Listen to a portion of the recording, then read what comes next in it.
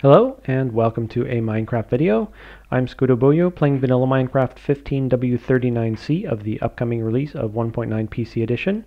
And this video is a little bit of a tour of this world that I created to help me test different regulators for item elevators.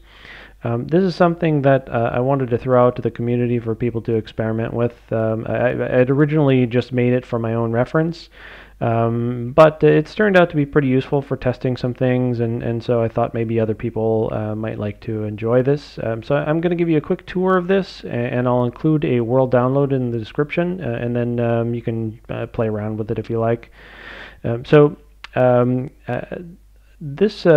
using basically the same circuitry for part of these elevators.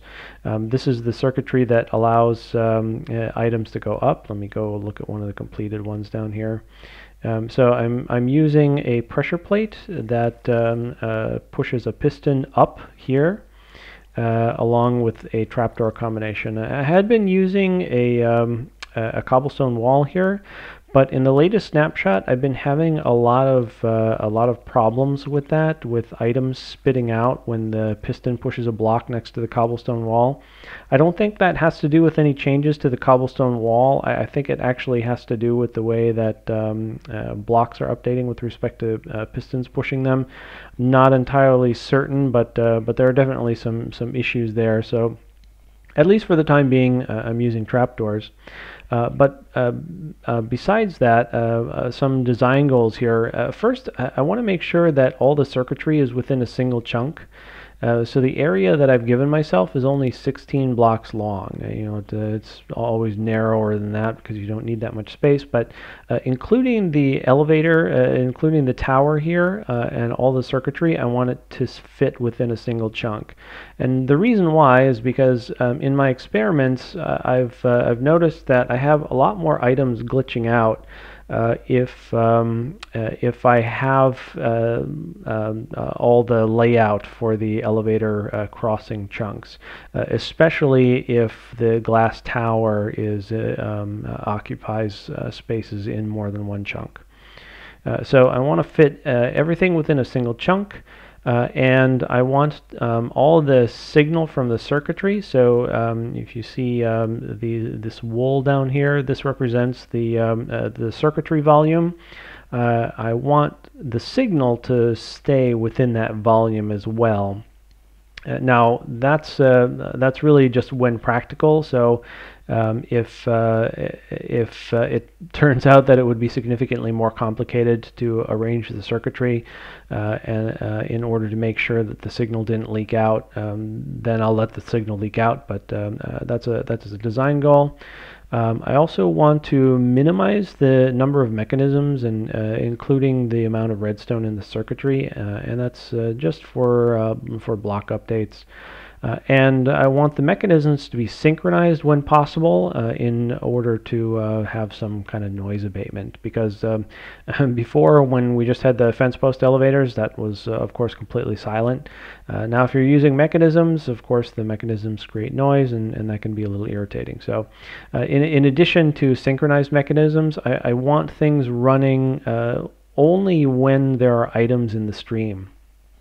So if there's nothing there, I want the elevators to be silent. I also want to avoid comparators when possible, and that's just a personal choice. I know that not everybody likes to spend a lot of time in the nether. I know it only takes 10 minutes to head to the nether and get some quartz, but generally speaking, I like to design my mechanisms without comparators when possible. And I want to make sure that the design of the circuitry avoids mob spawnable spaces when practical. So those are the general design goals. This legend over here, I'll just briefly run down that. I have two circuits. There's one that I refer to as the levitator circuit. That's the mechanisms that actually make items go up the tower. And then there's a regulator circuit to control the stream in order to allow the levitator circuit to do its job properly. because I'm really concerned about signal leaking out of the volume of the circuitry, and the reason why I'm concerned about that is because I have some of these item elevators that are very, very close to other stuff. And if now that these guys need some signal, if I have signal leaking out of here, then that's going to be a problem. So for example, one of these elevators, I have basically a line of hoppers at the same level as the ice here. Along in this row, and so if I have signal that's leaking out that's strongly powering any blocks up here next to the ice, that's going to shut off my hoppers, and so I need to make sure that I'm taking care as to where the signal is going. And so when I'm designing the circuitry, I use my own convention here that I use yellow wool for blocks that are strongly powered, brown wool, orange wool for blocks that are weakly powered, and brown wool for blocks that are unpowered. Also, if there are any places where you could put a block and it would cause a problem because it's strongly powered or weakly powered, I want to note that as well, because sometimes I fill in the circuitry with blocks, and there are places where I don't want blocks to be put.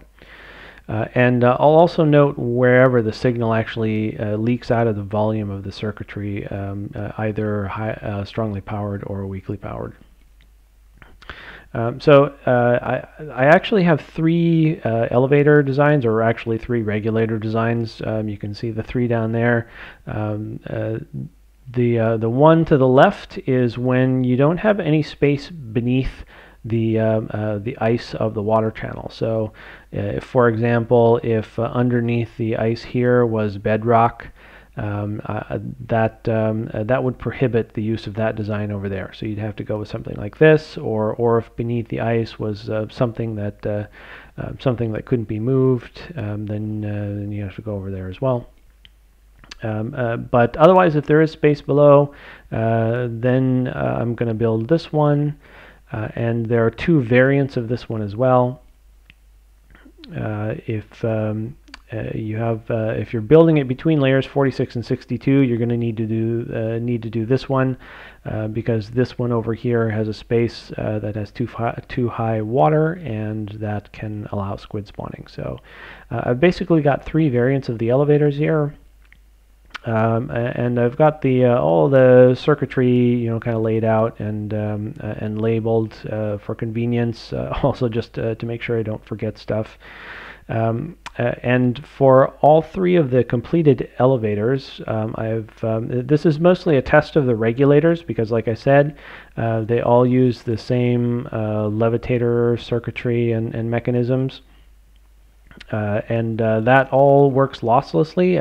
Honestly, I have more loss due to this collection area. I have items getting stuck in between the ender chests every once in a while, but the levitator circuit works really, really well. Most of this is just to test the regulator circuits, because that's what actually is different about these three elevators. But this is a convenient way to test these kind of elevators. This little cap here spits out, basically runs a 2-minute test of a stream that would have 90,000 items per hour, so it comes at a pretty good clip. It's self-resetting, so you just press the button and it'll run the test, and when the test is finished, if everything made it up here, all the lights will go on. And then if you want to run the test again, you just press the button again. You don't have to do anything else. So it's pretty easy. But that's really all I wanted to say in this video. Just to give a little tour of this little world that I created for my own reference, and just put it out there in case anybody wanted to use it to experiment. And I guess that's it then for this video. If you have any questions or suggestions, please leave a note in the comments, and thanks for watching.